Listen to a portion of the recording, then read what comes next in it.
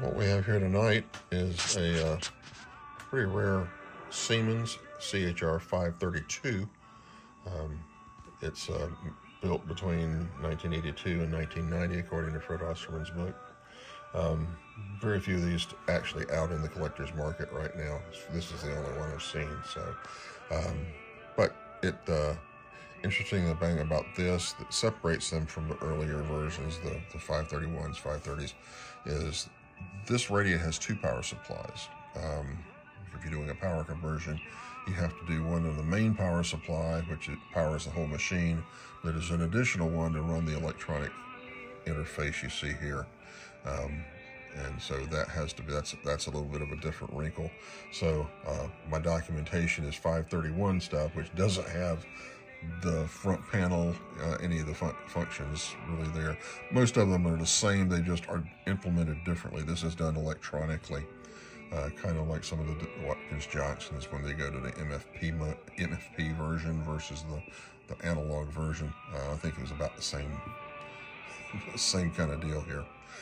Anyway, so just to kind of give you the lay of the land, it has an audio section here, audio gain. You can, okay, you have remote section. So if you click remote, basically you can do that. The byte test also goes in that.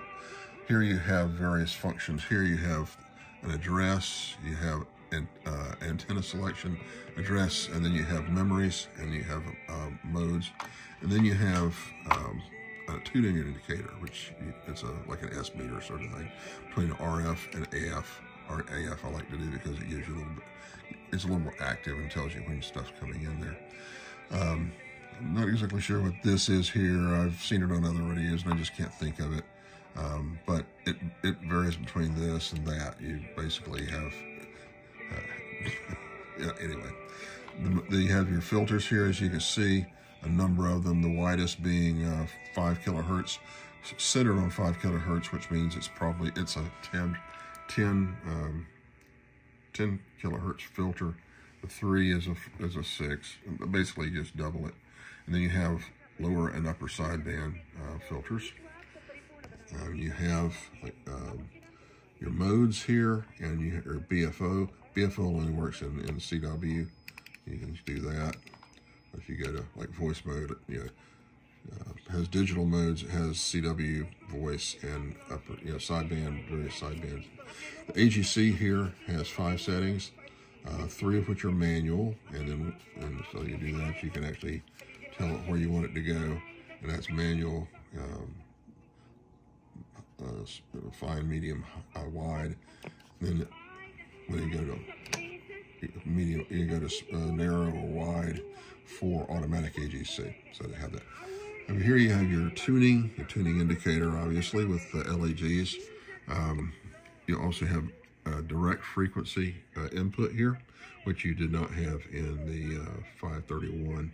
It had decadic. It had little buttons underneath here that you click through for under each digit to advance it. Then you have the MES. I'm not sure exactly what that is. I can't find any documentation on what that is, but basically what this is it allows you to actually, it fools you sometimes because if RMD is pressed, it'll actually hold on to the frequency even if you enter a different one until you deselect that. This is the tuning, main tuning knob, the VFO. We have a lock position there. We have slow. See, it just does it in 10 hertz filter selection. And then you go, it's faster this way, and then it's wide open this way. So anyway,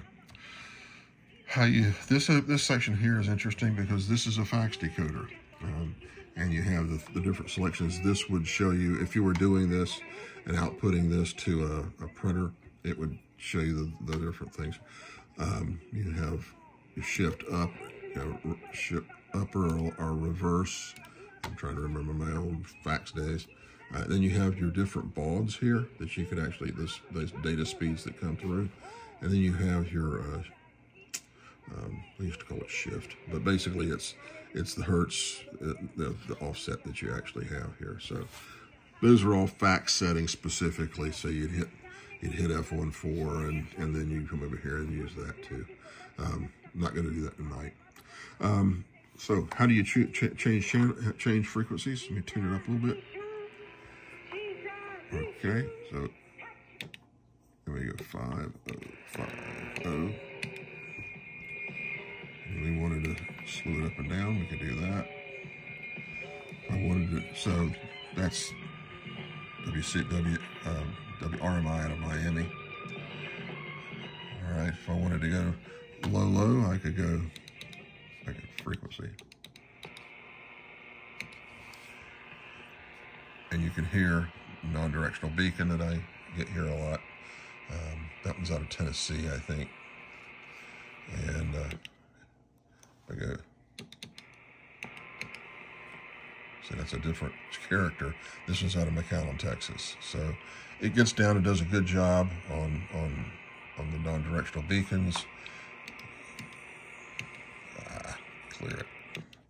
You have to hit the function key again to get it to work somehow. That's Toronto on AM radio, AM. If I wanted, this is at a 10 kilohertz filter. Doesn't make a lot of difference, but it takes some of the treble off to go to 6. Obviously, if you get below that, that's 1.5. So. And you hit the side bands. So you can hear that. Let's see. Let's go to.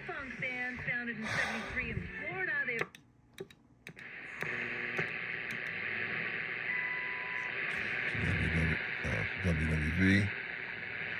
I don't know whether 10 is.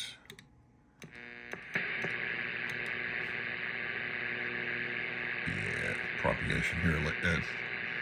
It's almost midnight here locally, so it is. It's fairly. Yeah, you're not going to get propagation on that. Let's go to.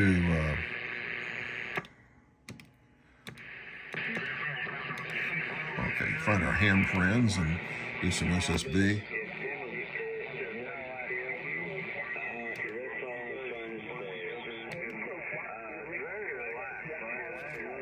Wow, it's piled up tonight.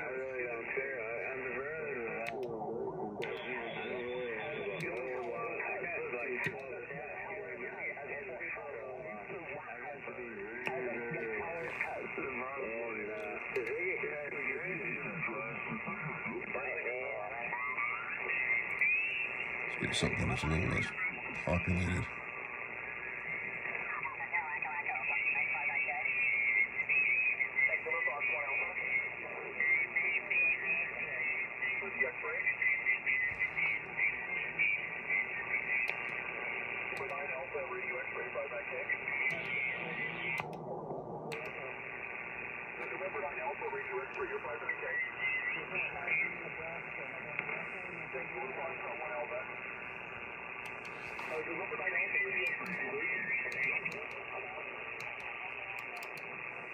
Roger, can you do 80 meters?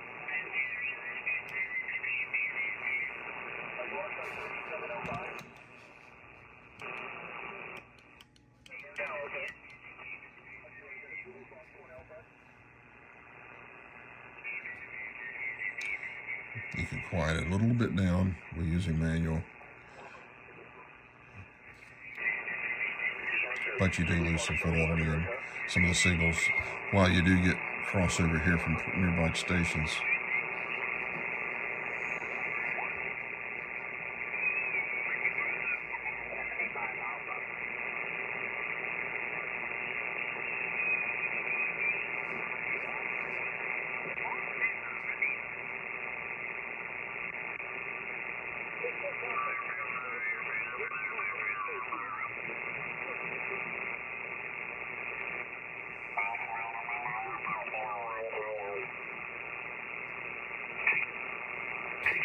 Hotel Kilo 1 Tango.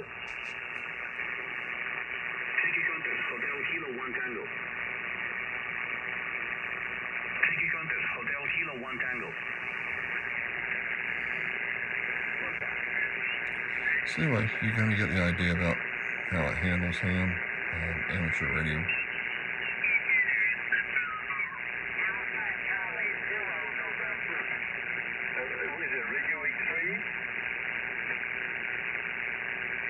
Kilo Mike 2, radio Foxtrot 59500. New York, thank you. Tango Oscar 3 Zulu. November 2, November, radio Victor 59500.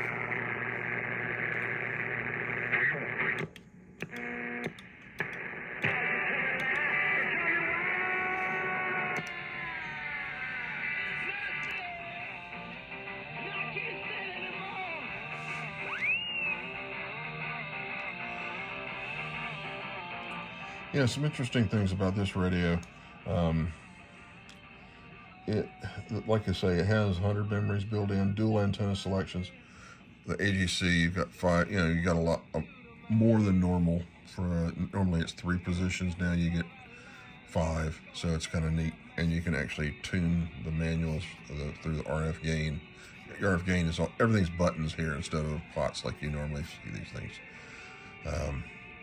As I say, there are things, the documentation here, I do not have any of that. I have the 531, and it basically is the same machine inside as the, except for the front panel, as the 531, I believe.